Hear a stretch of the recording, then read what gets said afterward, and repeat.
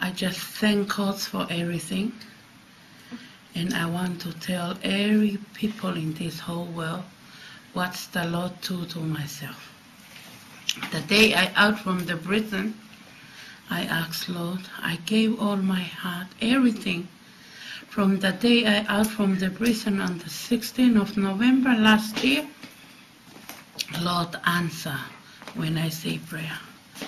I asked Lord, I want to go every house by house and say prayer. It doesn't matter who listen. What I care about when the Lord come and ask me, Setita, did you do what I gave it to you?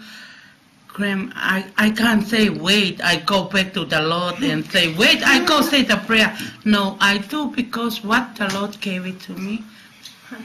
And I wait until he come and say, Setita. And then I say, yes, I do everything you gave it to me.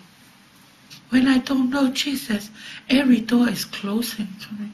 Now, it's look like I'm a newborn baby. Everywhere I walk, people, they turn around, they look at me, they welcome. Come in, we say a prayer. Sometimes I say to myself, Lord, I don't know what happened. That's the people I always walk past. They close the door. They say, oh, here she comes. Now, everybody open their door. They say, come in. That's what the Lord said. Psalm 27, verse 10. When your mother and your father forsake, the Lord gonna be take me. Take it. And I always say my prayer, bless my family. And I know Jesus, he's the only man. Jesus have a people. He do whatever he wants. I don't know why Jesus used me, because I'm a sinner. Sometimes I say, Jesus, thank God for everything you gave it to me.